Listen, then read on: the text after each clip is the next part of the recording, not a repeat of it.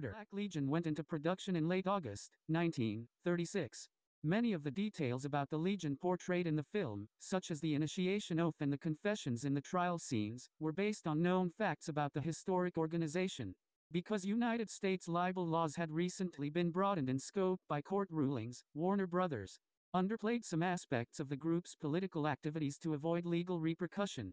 The Ku Klux Klan sued Warner Brothers for patent infringement for the film's use of a patented Klan insignia. Legion at IMDb. Related articles: Storm Warning, 1950 film, 1951 film by Stuart Heisler. The time, the place and the girl, 19... We have a fight that's common to all of us against the enemy who is common to all of us.